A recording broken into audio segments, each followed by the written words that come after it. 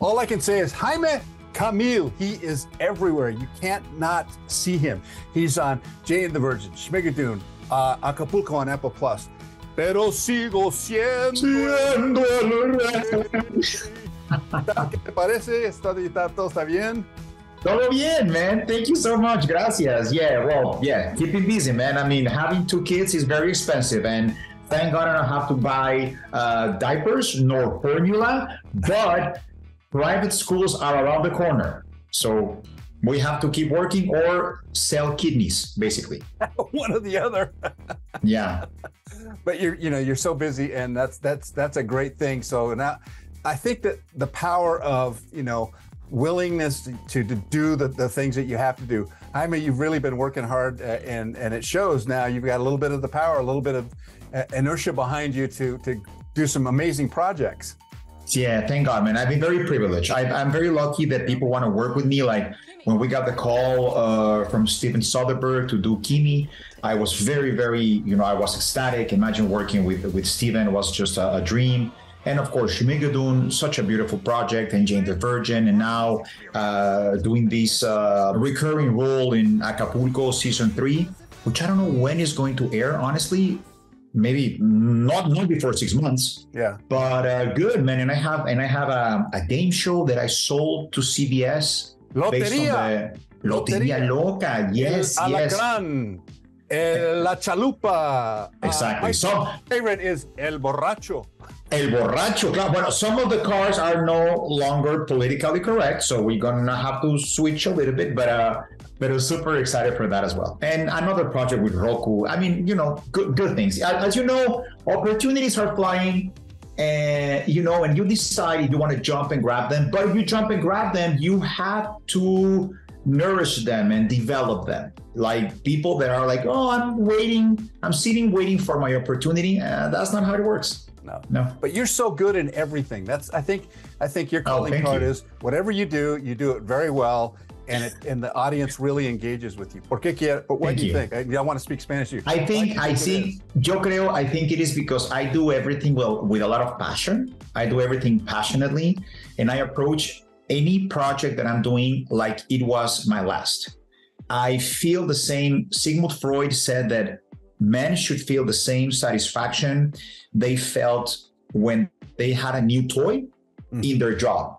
And I'm very privileged to say that, because a lot of people don't, right? Well, that's so I'm very, very lucky to feel that excitement of a little kid with a new toy in every single project I do. And I approach everything with passion and shamelessly, and I just go like full force.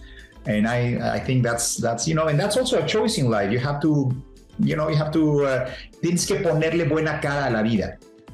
I wake up every morning and I give thanks to God for the blessing that I have to do exactly what I want to do and live the life I want to live. And exactly. We worked hard at it, and I think that you're right. Oh, yeah. It's really a privilege to be able to do it and do it well, and represent la raza un poquito también. Claro, 100% siempre. Ya sabes que we have a big, there's a long way to go, right, when it comes to accurate and fair representation, but every single little step we take, it's getting us closer. Yeah, it is. Now, you're getting dressed up to get on a motorcycle to do something good for people, and you've teamed up, let's see, the Distinguished Gentleman's Ride, and you've teamed up with Movember. Tell me about that. Why did you get involved? Why did you think it was important? I love it. Well, first of all, I truly believe that by accident, I joined the ride last year. And I'm like, what is this? So I started to learn more about it, the movement. Movember, as you know, is the biggest charity in the world when it comes to men's mental health and prostate and testicular cancer research. And they have raised over, $1 point something billion. And just the collaboration with the Distinguished Gentleman's Ride has raised $37 million. Wow. So 12 years ago, this thing started to change the perception of a motorcyclist. Like, we don't all have to look like the Hells Angels, right? So Mark Hawa, my now friend Mark Hawa, started this 12 years ago. It was, let's dress dapper. Let's not rev the engines outside of restaurants. Let's not wake up kids in their strollers. Let's just give a positive image about a motorcyclist, right? Not a bad image. Yes. And that was 12 years ago. And 10 years ago, Movember jumped on board and decided to attach the men's mental health aspect to the ride. And it has been very successful. It has raised over $37 million. I truly believe that my dad is no longer with us. I lost my dad in December 2020. And I think that one of the reasons he's no longer with us is because he was suffering from a deep, deep depression. And men were not supposed to cry, to feel, to talk about these issues. We're supposed to man up, and we're supposed to power through them and deal with them. And you have so many examples of things that are, men that are no longer with us, unfortunately, Anthony Bourdain, Robin Williams. But then you have men acting in a very erratic way, like even I would venture to say Will Smith at the Oscars. Like, I'm sure there's something there, there's something there. We shouldn't judge so harshly. There's something there, and men's mental health. It's a real issue that we have to tackle. So the fact that this year the Distinguished Gentleman's Ride invited me to be a global ambassador for the ride. I'll be riding in Los Angeles. I feel very honored. It's a privilege, to be honest. I've been riding motorcycles since I'm 5 years old. Like I've been on top of a bike all my life. But now to do it for a cause it's very special and it's very beautiful. We go out, we have police escort, of course. We do it very safely. Oh yeah. And we're just riding. Yeah, right. Kids take pictures and we post for them. It's a beautiful experience to bring awareness to a beautiful and especially much needed cause. Well, you're a great example to men who really need to, search their souls. And if they won't do it for themselves, do it for those who love you, those people who care about you and want you to be around, So take care of your health and take care of your mental health as well.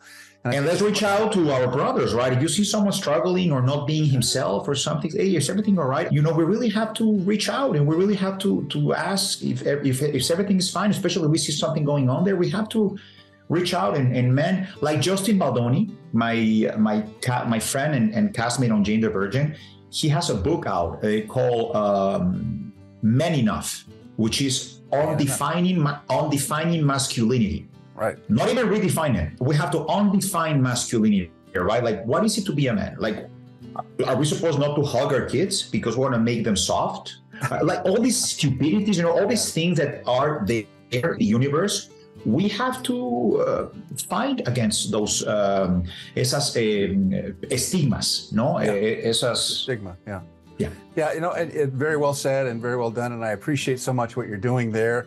And we'll put on the screen right here where people can get in touch with the ride and the organizations that they want people to. Gentlemansride.com/Camil.